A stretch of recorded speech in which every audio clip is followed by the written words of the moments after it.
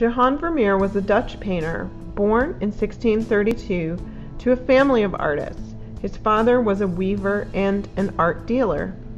Johannes and his wife had 14 children, so he had to work very hard to feed his family. Here we see his most famous painting, Girl with a Pearl Earring. It's interesting to note the use of the color blue in Vermeer's work. Blue was a very expensive pigment made from precious stones. He was only able to use blue due to the generous sponsorship of a wealthy patron. Today, we will focus on Vermeer's use of the formulas of perspective. Perspective creates the illusion of receding three-dimensional or 3D space on a flat paper or canvas. Look at the lines on the floor, walls, panes of windows, or furniture that Vermeer so skillfully rendered. You get the feeling of being able to step right inside these rooms. Try your hand now at making a perspective drawing of a room by folding paper and using a straight edge and a vanishing point. To start this week's Vermeer project, you're going to need a piece of drawing paper. Make sure it's thick enough that if you have to erase, you're not going to rub a hole in it. You're going to need a straight edge, such as a plastic, metal, or wooden ruler. If you don't have something like that, you can just use the edge of a thick piece of paper or maybe the edge of a notebook or folder. You're going to need a pencil. If you use a pencil that has a B after the number, it'll be a little bit easier to erase later. And you need an eraser, and you'll need a pair of scissors. So most of us will be starting with a rectangular piece of paper that we want to make into a square.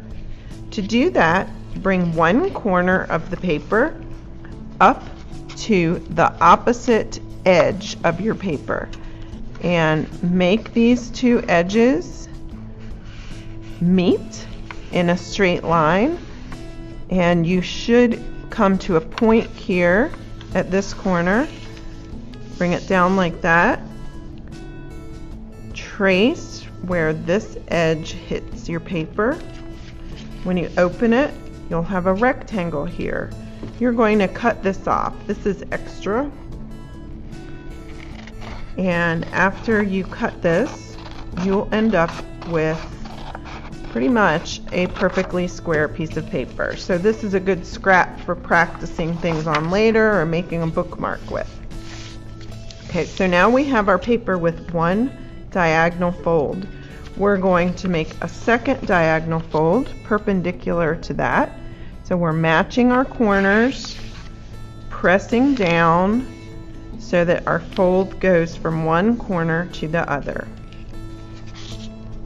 Now when you open this up, you have an X in the middle of your paper. Take your pencil, I'm going to use a marker so you can see it better, and make a dot right in the center of your square where this X meets. Okay, next you are going to measure, keeping your ruler or straight edge parallel to the bottom or top edge of your paper.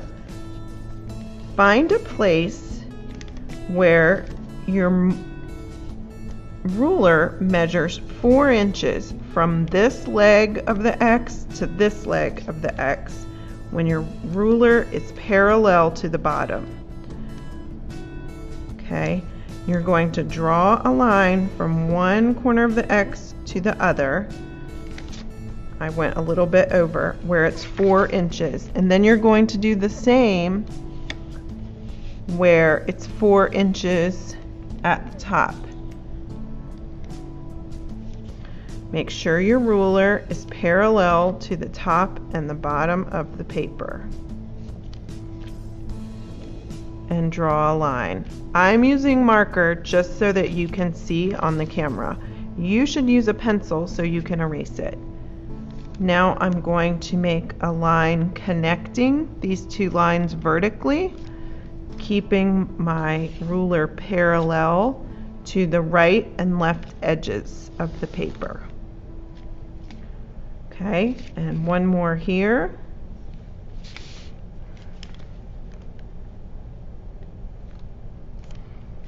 Connecting with a vertical line. So each corner should be hitting right on where my folds were. Not sure if you can see that with the camera. This is going to be a wall of my imaginary room. Now let's draw the floor and ceiling lines. Each line you draw is going to stop or start at the vanishing point. So this is where the ceiling meets my back wall. I'm going to draw a line from this corner off the edge of the paper, and my ruler should line up with my vanishing point and that corner, and then go off the paper like so. It should be about where your fold is.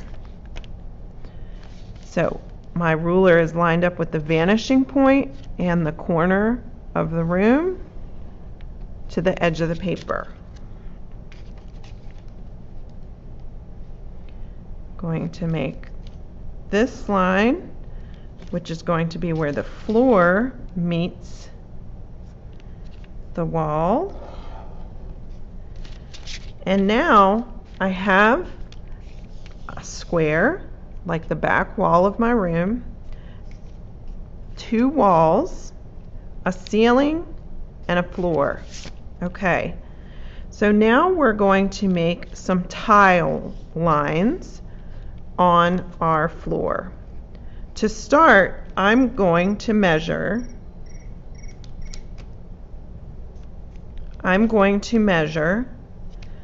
1 or 2 inches across. Make a little dot at the bottom of your paper all the way across.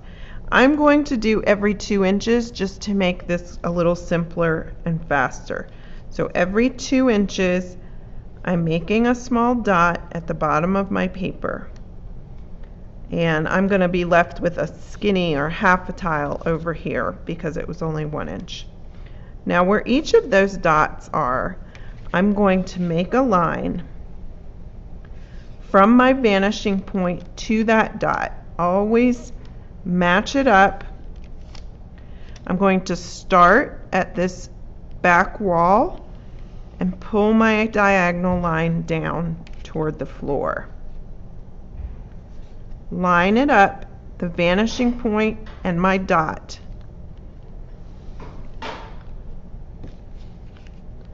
Line it up, vanishing point and my dot.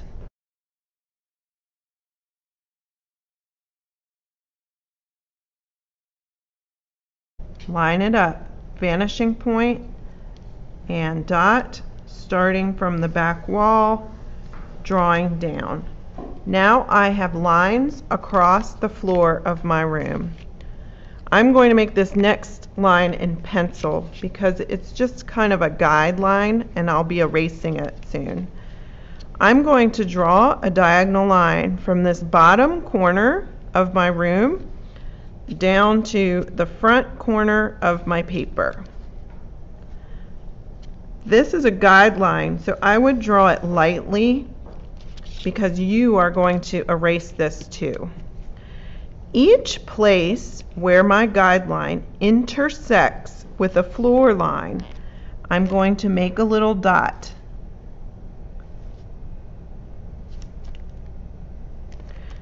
Okay, then where each dot is, I will draw a horizontal line parallel to the front edge of my paper, where that guideline diagonal intersects with my floor lines. Let me show you what I mean. And this is how I'm creating the squares for the floor tile in perspective. So there's one, the closest tile. Now I'm being careful to keep my ruler parallel to the bottom of my paper, lining it up with where that dot I made, where the guideline intersected. Okay, I've just got a few more, keeping my ruler even parallel to the front edge of my paper as much as possible.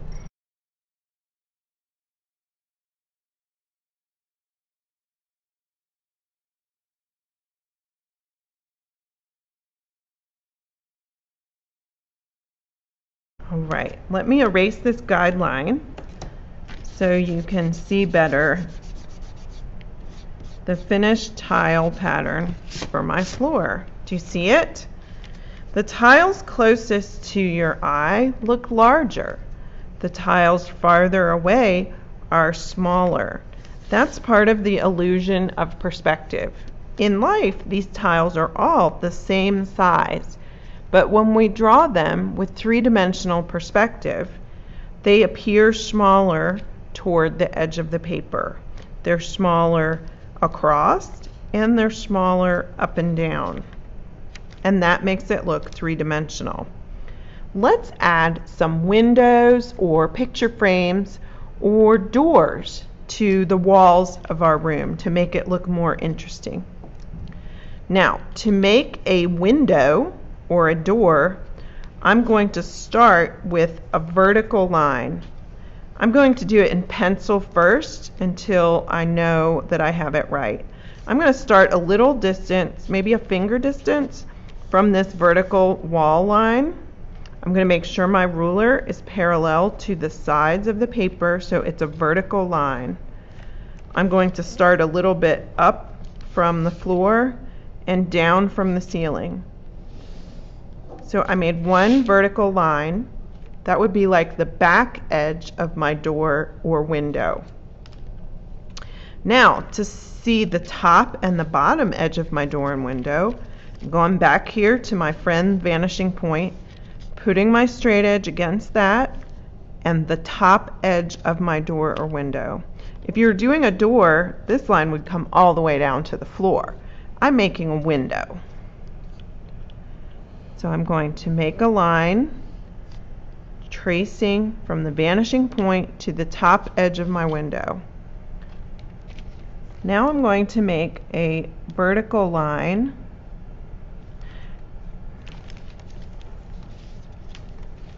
parallel to this one.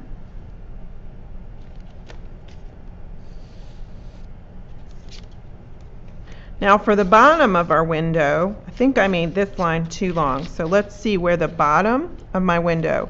I line up my straight edge with the vanishing point and the bottom of this window edge and draw a line. And here's my window. Now, if I want, I can do that with my Sharpie, but I think you can see it okay as it is.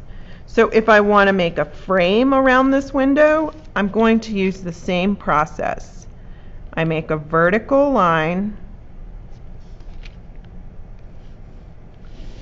This is going to have a large frame on this window. Maybe this could be a painting instead of a window. It all depends on how you finish it out.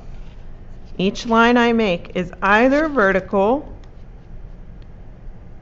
or goes from my vanishing point.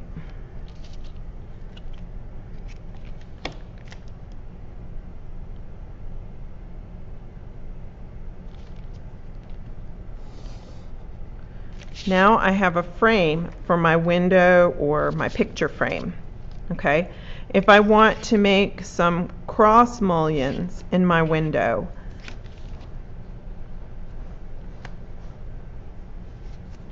I would start with a vertical line about in the middle.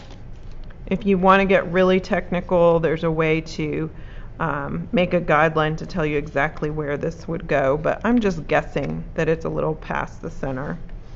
And then for the perpendicular panes of the window, let's see, I'm going to measure.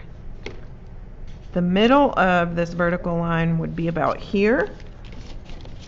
So my center of the frame would be there, connecting to my vanishing point. And then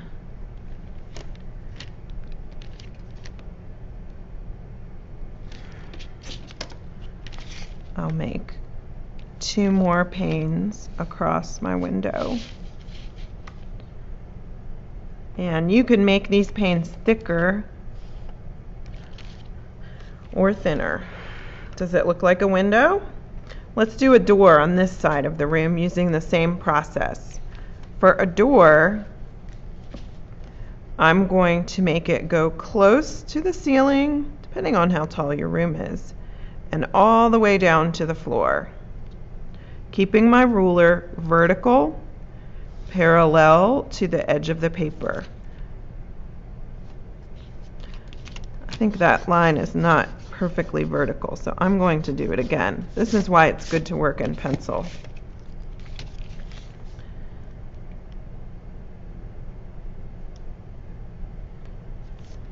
Okay, close to the ceiling, all the way down to the floor. Then I'm going to use my vanishing point, connect the vanishing point with the top edge of your door, and you don't have to draw the bottom of the door really, but you could, because the door sits just a small bit off the edge of the floor. And one more vertical line for the edge of the door. You can put a frame on this door the same way we put a frame on this window.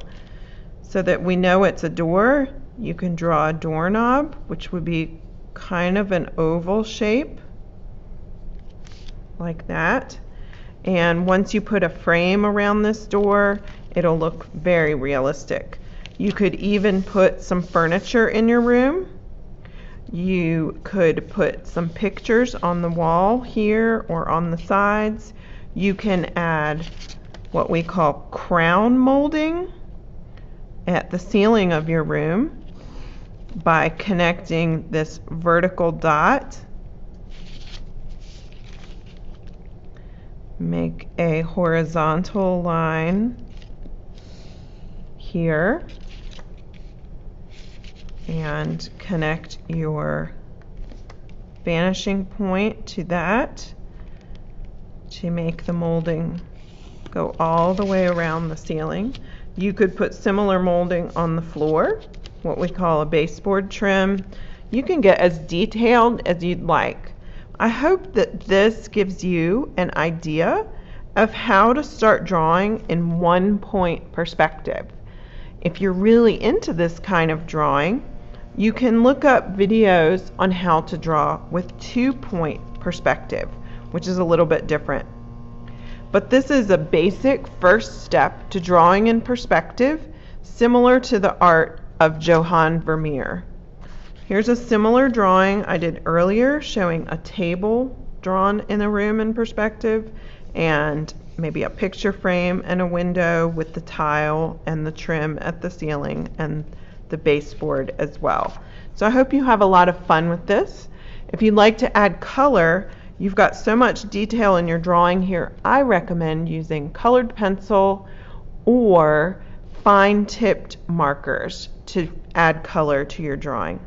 Don't forget to send your work to Jennifer@blowingrockmuseum.org. See you next time.